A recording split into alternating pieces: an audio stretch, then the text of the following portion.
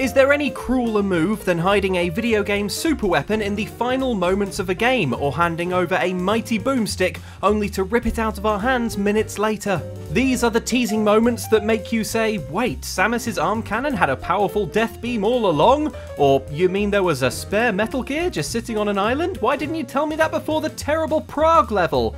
And where was Modern Warfare 3's Juggernaut armor when I was dying a billion times on Mile High Club on Veteran?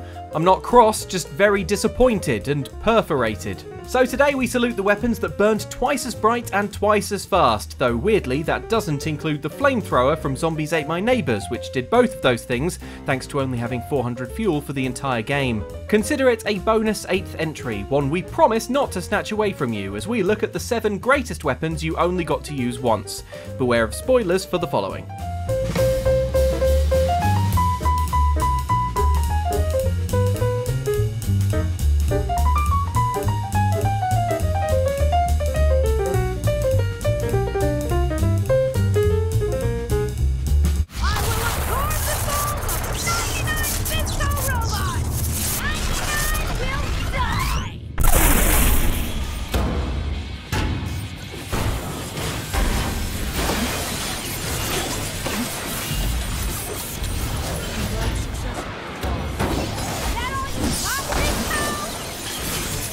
With its overblown combos, rail grinding and absurd weaponry, Sunset Overdrive is what you'd get if Tony Hawk and Ratchet & Clank had a baby, which is a mental image that is less Insomniac Games and more insomnia-inducing. It is not a game where you feel shortchanged by the gun rack, offering up a selection of firework pistols, acid sprinklers and hairspray bombs. Short of having a cannon that fires Haribo, it's like they took the inside of a 10-year-old's head and plastered it onto the screen. But even this world has the one weapon that gets away. Enter Xcalamune, the answer to the question, what do you get the ninja cheerleader who has everything? Now, if I were a cheerleader, what would I want? No. Remember, these are badass assassins. Yes, a sword. Sunset City won't hand over the treasure, forcing you to steal the sword from a slimy executive hiding behind robots. And a hefty climb to his penthouse. Nice digs! Now where's that sword? I honestly resent the exercise more than the death robots. I must pay for my crimes with business seppuku, so I am retiring upstate, taking nothing with me but my priceless antique Japanese or possibly Chinese sword. Oh, what the hell? With the sword gone, you have to smelt a new blade from the XX Marketing Awards, which in the universe of Sunset Overdrive means pushing a power plant to overheat and hammering the metal from 1,000 feet up in the air.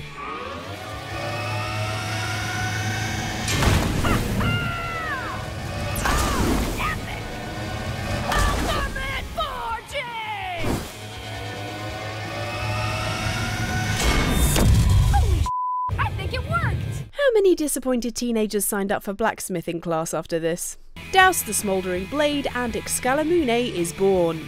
I dub thee Xcalamune! And she is a beaut. Spitting lightning and flames, not to mention regaining health for every kill, Xcalamune makes the rest of the weapon wheel pale in comparison. Those Katrinas are gonna love this. Yes, next to this apocalyptic blade, every other gun puts the arse in arsenal. Or for our American viewers, the ass in assorted weapons you own. But enjoy that rampage while it lasts, as a clumsy accident sees its powers nuked for good. Wait! Look how powerful this thing is! Oh, that was an accident.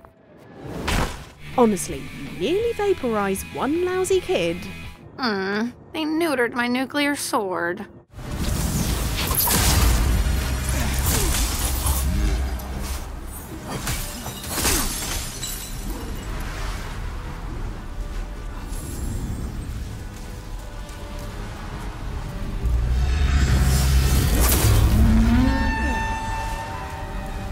For a small subset of players, the weapon you only get to use once in Demon's Souls is the first weapon of the game, as you meet your first Dregling, die in embarrassing fashion, and swear off ever playing the thing again.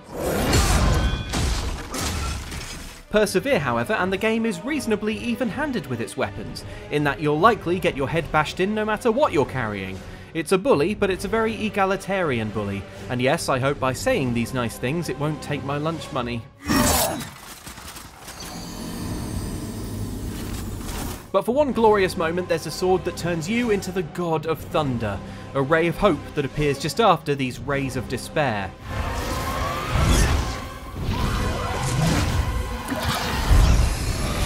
Waiting for you at the end of the Shrine of Storms is the Storm King and his squad of Diddy Storm Princes. They are not your average stingrays. Bang on their tank at the local aquarium and they will bang right back. For a non-ranged combat character, this would be a real sticking point as they stay in the air, raining down giant shards. Which is why developer From Software mercifully includes the nearby Storm Ruler, a sword capable of channeling a fork of deadly thunderous force on any enemy in your path, or as it's called in some circles, Pikachu in Smash Bros, Down Special. It was cheesy and amazing in Smash, and it is cheesy and amazing here. That even the mighty Storm King himself can be comfortably zapped by a gnat on the ground makes this unlike any other boss fight in From Software history. Pure visual spectacle and zero frustration. Alas, the Altar of Storms is the only location where Storm Ruler commands this mighty power. In any other area, it's a woefully underpowered hunk of junk with poor durability. Truly Demon Souls giveth and Demon Souls taketh away. And then taketh and taketh and taketh some more. Giveth us a break, yeah? And what of Xtra, ye mighty sword of legend? 'Twas Merlin did bringeth Arthur to yon magical lake, wherein did dwell ye lady of the lake. And from her hand did Arthur take Excalibur, and yea, ye sword couldst ne'er be broken, for 'twas its magic. I'm confused. Weren't Excalibur and the Sword in the Stone the same thing? They were two bloody different swords! We've had Excalimune and now Excalibur. Lara Croft enjoys a short and sordid affair with King Arthur's legendary blade in Tomb Raider Legend. Look, the joke works better written down, okay? This is brilliant. King Arthur was real. The Knights of the Round Table were real. And now we have Excalibur right here in front of us. Those stodgy bastards at Oxford will have kittens when they hear of this. Yes, a discovery so exciting that Lara's pal Zip forgets all manners and puts his trainers on a white sofa. Who brought the superglue? I'm amazed Croft Manor doesn't have a shoes-off policy. Arthur's mythical murder stick was broken into several parts, presumably to get it past airport security when it was being scattered across the globe. Really, it's just an excuse to visit locations as exotic as Japan, Peru, and, Cornwall, which is quite a quaint bit of England, better known for its great cream teas rather than its giant sea serpents. The only thing I've ever fought in Cornwall was heartburn from all the pasties. Also good. Lara spends most of the game searching for sword pieces, only really pausing to throw grenades at snow leopards because, lest we forget, she can't go 5 minutes without killing some endangered wildlife. Eventually in Nepal she constructs the blade, and Excalibur lives up to the legends, and then some.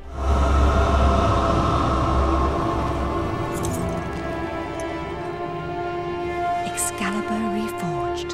Well done, Lara. I don't recall Arthurian tales mentioning an ability to cleave stone doors in two or firing bursts of green death, but there you go. Now we know how young Arthur became king. After an entire game spent pecking away at enemy health with weedy handguns, Lara transforms into a gymnastic Grim Reaper, and it is glorious. They even have to conjure up horrible smoke monster, the Unknown Entity, just to make her break a sweat. So much of Tomb Raider's magic lies in the platforming and puzzling, so the ability to slice through endangered species like a hot knife through nearly extinct butter would have made the preceding levels so much more fun. But no, Excalibur only gets the briefest moment to shine. But hey, think of all the snow leopards that'll rest easy.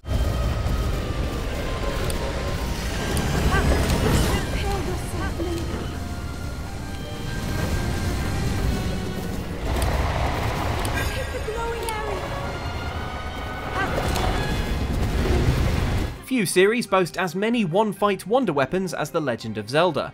Who could forget donning the fierce deity mask to wipe the grin from Majora's Moon, or unspooling a fishing rod in Twilight Princess to confuse Ganondorf? That's some pretty fly fishing. Some of Link's weapons have such restricted use it took decades to even discover their combat potential. Did you know that rather than prune the plant boss in Wind Waker's woods, you can purify it with sacred forest water? Ha! Get good, shrub. In some ways, Breath of the Wild takes these ideas to their logical conclusion. Due to the game's weapon degradation system, it's arguable that every sword, shield and bow can only be used once. As allegedly legendary weapons shatter against flimsy bokoblins, it can begin to feel that they're more plasterboard than Master Sword. But no such embarrassment for the Bow of Light, which arrives in your final moment of need when Dark Beast Ganon emerges on Hyrule Field. He has given up on reincarnation and assumed his pure, enraged form. That's exactly what they say about me when I step on Lego. Luckily, this is Zelda's cue to finally crack out the good stuff. I entrust you with the Bow of Light, a powerful weapon in the face of evil. A more cynical observer might point out that with a dark beast that big, it would be hard for any bow to miss, but that ignores the satisfaction of lighting up the Mega Pig with Triforce bullseyes and sniping him dramatically from horseback. And an even more cynical observer might also point out that the bow doesn't appear long enough to degrade, but it actually can't. It has infinite durability, which combined with an attack power of 100 and infinite arrows, makes this the most desirable bow in the game. So when Link finally glides into the air to deliver that final death blow, remember that you're not just vanquishing the ultimate evil, but also that lovely bow. Was it worth it? Now, Link! Probably, yeah.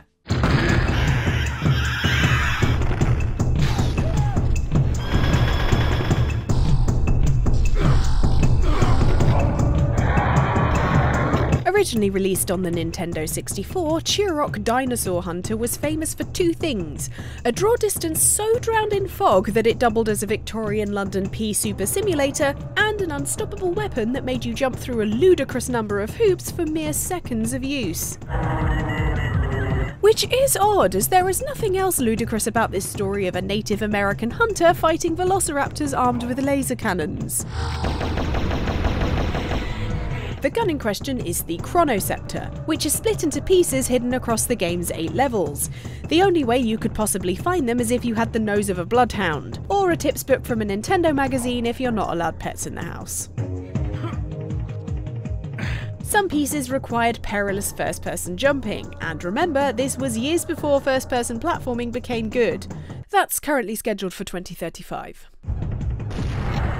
Level 7 really took the biscuit, and then dunked that biscuit into hot magma. For this one, you were expected to swim through water disguised as lava, ensuring that most sensible dinosaur hunters, an oxymoron if we ever heard one, would never go near it. And your reward for sniffing out every Cretaceous cranny? A sort of weird stick with a blender on the end and a whole 3 bullets, count 'em, to use with it. And only one enemy left to use it on: the game's final boss, the Campaigner. After all that work, seeing this weird kitchen implement burp out blue mushroom clouds is a tad anticlimactic, but it does chew through his health bar faster than a velociraptor gnawing off Samuel L. Jackson's arm. Having this gun anywhere else in the game would have constituted an extinction-level event. The irony is, it was the Chronoscepter the Campaigner was searching for the whole game. If only he had the tips book, eh? So we finally meet again. Pit. She's huge! Be careful! Listen well, all you demons of the underworld! In the name of the goddess Palutena, defender of all that is good! Those who hide in the darkness will be made to face the light! Fly, Pit! Kid Icarus Uprising has the dubious honour of having not one but 2 god-tier weapons that vanish almost as soon as they appear. It's all part of the 2012 reboot's everything but the kitchen sink approach to design. After all, this is the game that included no less than 90 difficulty tiers, an entire peripheral just to hold the 3DS while playing, and a stage where you played as both a toddler and a dog. Oh, no, no!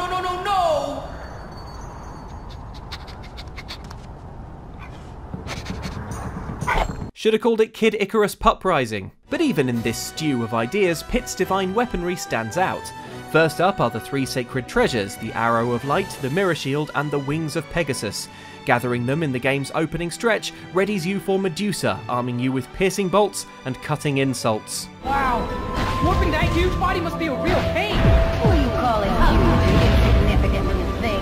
Thanks to the 3 sacred weapons, the Gorgon is soon Gorgon, only to unmask an even bigger threat during the end credits. Now wait just a second. Huh? Did you hear something? I said wait just a second. Got to be hearing things.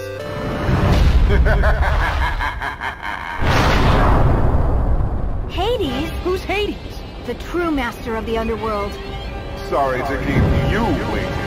And it's this loquacious Lucifer, channeling the spirit of every English baddie in cinema history, who robs Pitt of his wonderful toys. Now that felt good. Not the 3 sacred treasures! But there's no time to mourn, for as the old saying goes, when the going gets tough, the tough seek out a strange old man in space and ask him for a mech. This is the giant sacred treasure, and because nothing in Kid Icarus Uprising is free, you have to fight for the right to ride it. Now this is where it's at! After enduring several hours of peacocking from Hades, it's hugely cathartic to have a weapon capable of matching him, whether it's peppering his dumb mug with lasers. Did I beat him? No, I'm fine, but I could have sprained my ankle, you know. Transforming into a sort of Gundam swan to chase him at light speed. Engaging pursuit mode! Or peeling away his armour. If the great sacred treasure could be used in other levels, it would be a bloodbath, which is probably why Uprising sees it trashed with a drill and a sucker punch. Foolish Hades leaves you with just enough of a cannon arm to send him packing, but our dreams of an easy ride die with him. But hey, who needs a great weapon when you've got a good boy?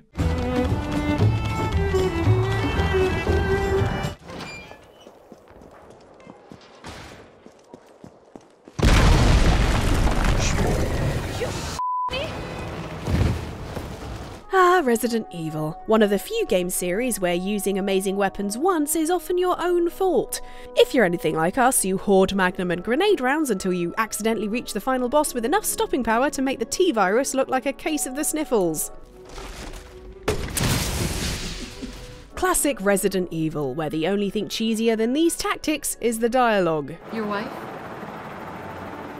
Yeah, my wife and kids. They always wait up for me. Even today, my eldest daughter.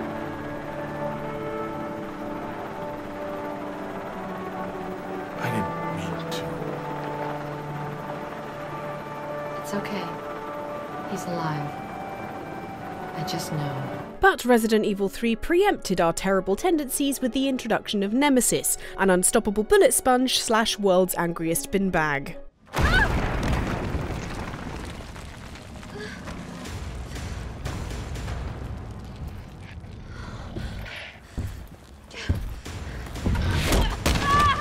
We're talking Michael Myers from Halloween levels of unkillable here, as the game begins to sound like a violent remake of Bop It. Electrocute it, ram it, RPG it. Of course, if you're struggling with a stubborn, hard-to-remove monster, only one product will get the job done. In the climactic boss fight against Nemesis's final form, Jill Valentine finally decides to give it the finger.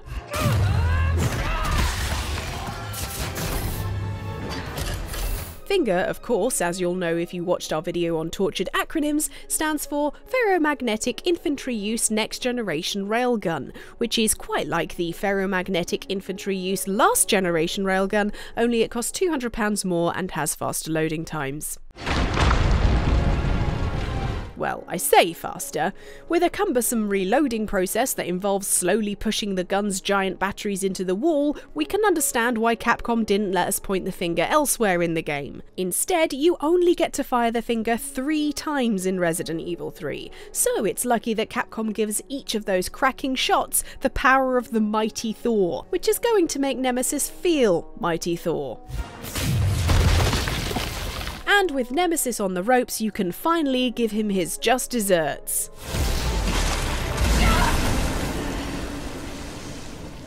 And what follows dessert? The cheese board. All this death wasn't caused by a monster-making virus. It was greed. Gah, I can't bear it. So those were the 7 greatest weapons you only got to use once. Due to how fast these creations flash in and out of existence, you'll forgive us if we blinked and missed any other classic examples. But you could add them to the comments below to help immortalise them for future generations. And if you like this, then why not check out some of the other videos on screen now. They're all from us, and if you enjoyed this, we're pretty sure you will enjoy them as well. And why not like and subscribe if you enjoyed the video. See you next time.